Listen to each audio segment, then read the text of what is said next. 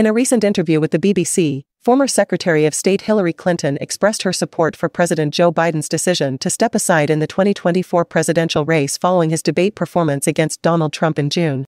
Clinton, the Democratic nominee in the 2016 election, revealed that she had met with Biden just a week before the debate and saw no reason for him to withdraw at that time. However, she stated that his incoherent performance changed her perspective. Once that debate happened, he could not recover and did the right thing, Clinton remarked, emphasizing the importance of Vice President Kamala Harris taking over as the Democratic nominee. She stressed that the future of American democracy is at stake in this election, adding that Harris needs to defeat Donald Trump to break the fever that he has caused in our political system. Clinton highlighted the stark contrast between the two candidates' agendas and underscored the significance of Pennsylvania as a crucial battleground state. Both Harris and Trump have invested heavily in campaign efforts there, recognizing its potential to sway the election outcome.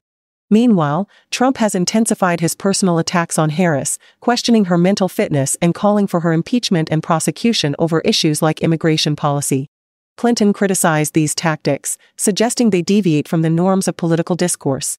Reflecting on her own experiences in the 2016 election, Clinton acknowledged the challenges she faced and emphasized the need for unity to ensure the preservation of democratic values in the upcoming election.